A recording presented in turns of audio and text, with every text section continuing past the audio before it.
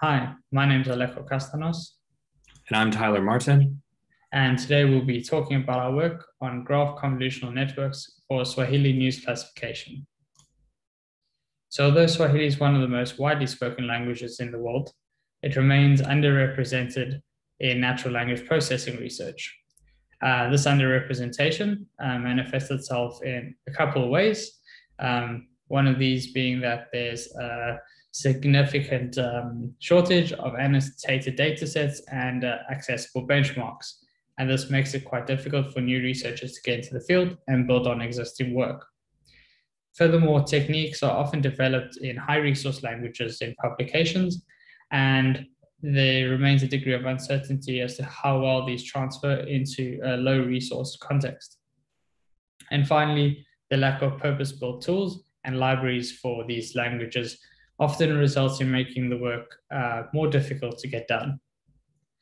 In this work we're talking about today, we're using Zenodo's Swahili news classification dataset, where each document is labeled into one of 6 news categories. And in the figure in the bottom here, you can see how these categories are distributed in our train, validation, and test set.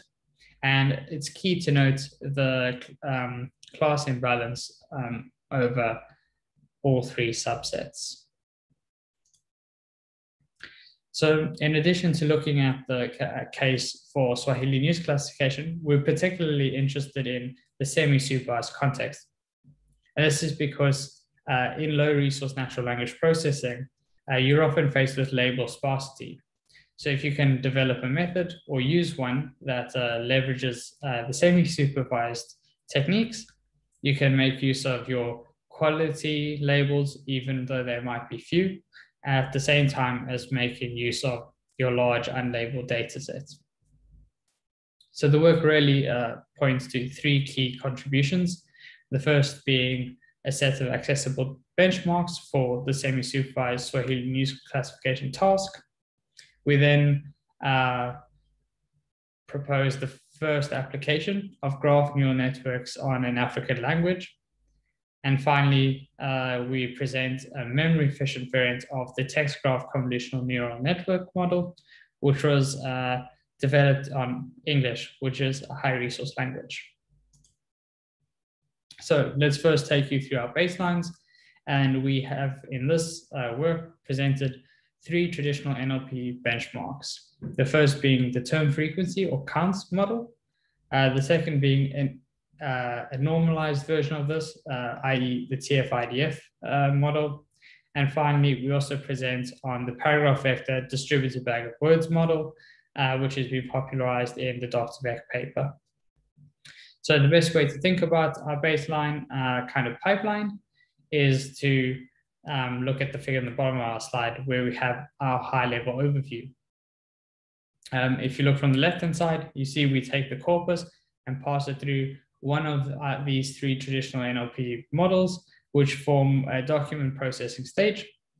This allows us to extract a feature set for each one of these documents, which we can then pass through a logistic regression layer to get our categorization prediction.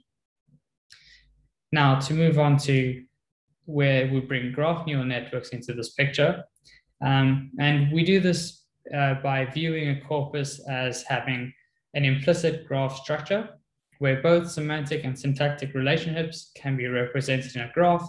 And these relationships exist both within a document and between documents in our corpus.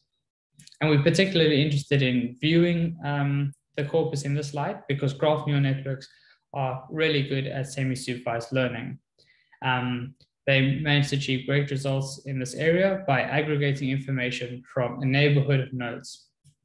And we show this in more detail on the figure on the bottom, where for a reference node VI, we show how we generate a hidden state representation, HI, by aggregating information along the one-hop links to VI, which are shaded in red. And that allows us to not only incorporate information from VI, but also from each one of those blue nodes in the one-hop neighborhood. Now, to present the experimental results and how this plays out in practice, I'll hand over to Tyler. Okay, now to move on to some of the experimental results. This table shows the test accuracy and macro F1 score for the document classification task with the mean and standard deviation for each model shown. And for this task, only 20% of the training labels are used to train each model, making this a semi-supervised task. And because of the class imbalance that Aleko mentioned, we consider the F1 score to be the more important metric.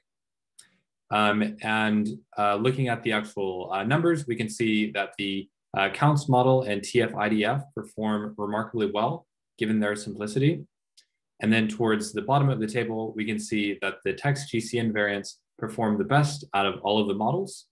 And the text to vec variant makes use of word to vec and doc to vec embeddings to represent the word and document input features, respectively.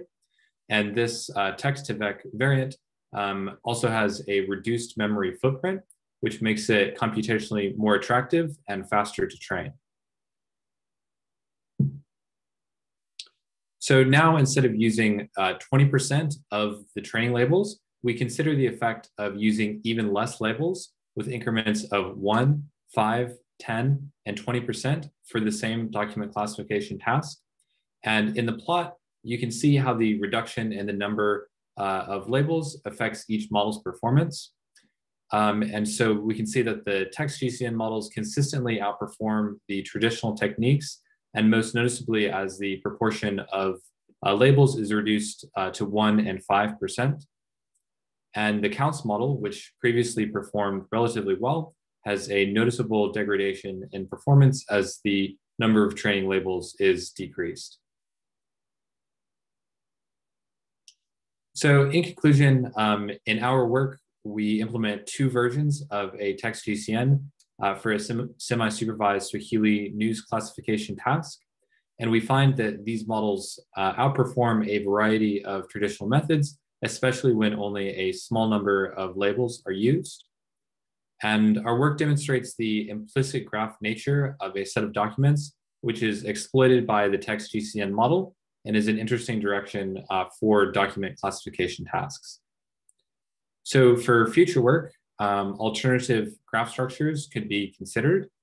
For example, a document-to-document similarity feature could be added to the graph. And additionally, inductive GNN methods could be considered, in which previously unseen nodes can be classified in testing. Here are some important papers that our work referenced.